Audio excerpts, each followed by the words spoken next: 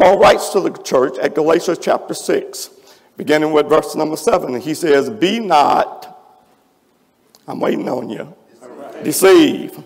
For God is not mocked. For whatsoever, that's important, whatsoever a man soweth, that shall he also reap.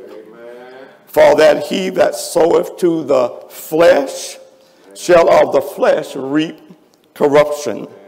But he that soweth to the Spirit shall of the Spirit reap life everlasting. Amen. Verse number 9, and let us not be weary in what? Amen. In well-doing. Why? Because there is a promise there. Yeah. For in due season we shall reap if we faint not. So the lesson this morning, sowing and reaping.